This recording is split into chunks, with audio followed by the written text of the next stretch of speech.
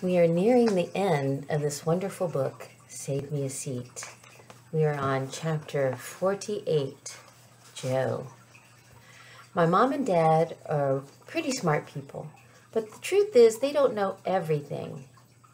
Turns out, you don't have to punch someone in the nose or blab about your feelings to get your points across. Sometimes all you need is a little help from a friend.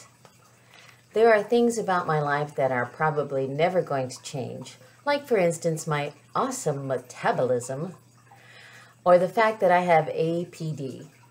But I have only been in 5th grade for 5 days and I've already noticed a big change.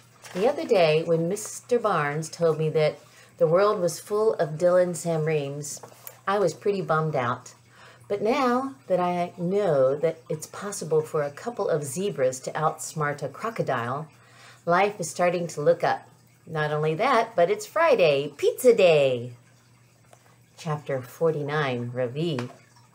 I've always been Amma and Appa's shining sun and my grandparents' pride and joy. But today I have learned something important. Winning is not always about shining the brightest. Sometimes it's about sharing the light with someone who has been waiting in the shadows all along.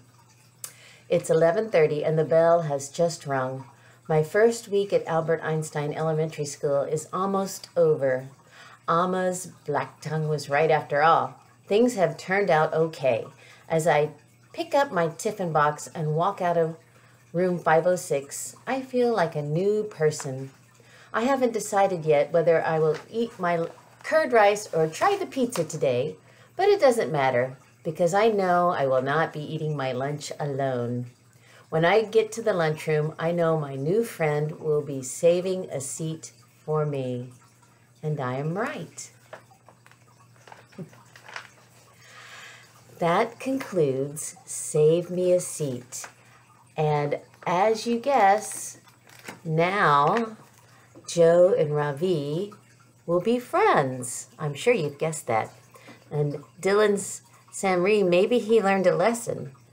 But the main thing is we learned that it's good to wait and learn about people before we make any judgments about them. That's an important life lesson. It's taken me a long time to learn. I hope you enjoyed Save Me a Seat.